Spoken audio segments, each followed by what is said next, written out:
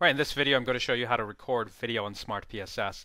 I've got an IP camera connected over the network, and here it is showing here in my grid view.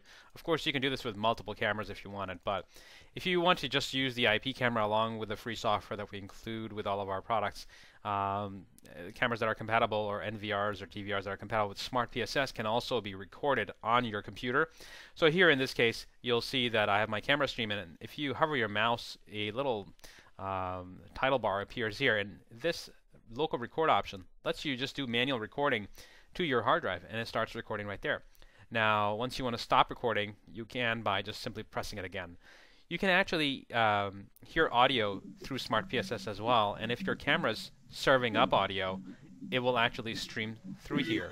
Now in this case there is audio coming from this camera, and it is being recorded into the camera stream. I'll let you listen. In fact, there is audio coming there. Now we have the sensitivity turned down to reduce ambient noise. This is really being used only for voice conversations, but let me just stop recording and show you how to go and find your video. So if you click on this folder thing here, after you finish recording, it'll take you to where the videos are being stored.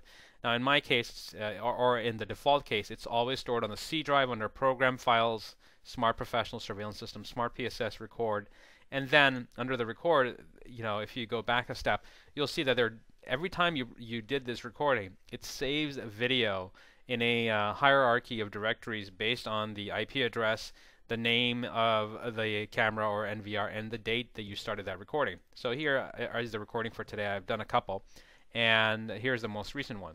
If you have Smart Player installed already on your computer, all you need to do is simply just double click on it and it'll play the video back.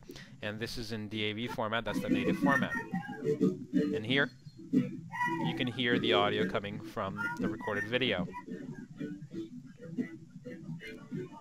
Now if you wanted to convert this file, you simply can by going to this button here on Smart Player and selecting the video you want, selecting what format. We suggest using AVI and begin export. And then you can save it to wherever you want. And we'll save it here to my computer.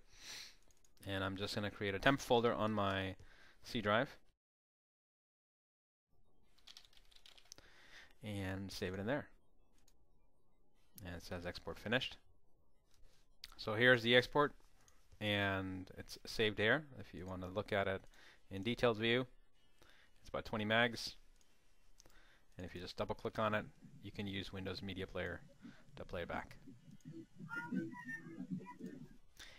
And let's say if you wanted to use Smart PSS to go back and play back video, you can by going to playback, selecting your camera.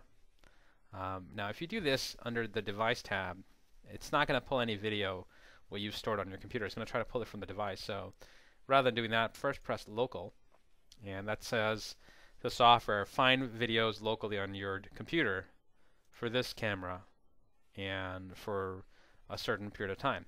Now it's very important to note that the video that I've been recording at has been for a timestamp that's possibly different. So let's try and search first. It found that for today's date, it has a start time and an end time, and tells you the duration. And then if you just double click on the file, it'll play back that file.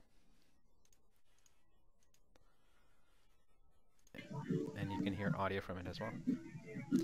Now the cataloging it does is under a DAV file format to preserve time and date information. So I'll show you here in just a second. So everything that's being recorded locally, when you go to local and you do search, it's from the folder names Smart PSS saved under. So if you change these folder names, it'll get rid of its ability to go and fetch that video. And then here, these file names have, or files rather, a DAV file is basically a video envelope with other information like your start time and finish time and what camera was it recorded from and such. All that information is needed for Smart PSS to be able to go back and play back and show you video here on the bottom. Thanks for watching this video.